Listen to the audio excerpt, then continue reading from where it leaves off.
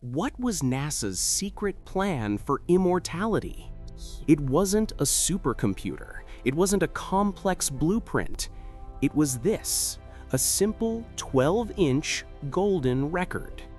In 1977, NASA launched the Voyager probes. Attached to their sides was this time capsule, a small effort to capture a huge story. Our story. It holds the sounds of Earth, wind, rain, and whales. It holds our music, from Bach to Chuck Berry. And it holds simple greetings in 55 human languages.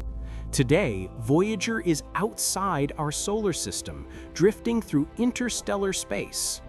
That simple record, carrying a simple hello, will likely outlive humanity itself. It's a message in a bottle floating in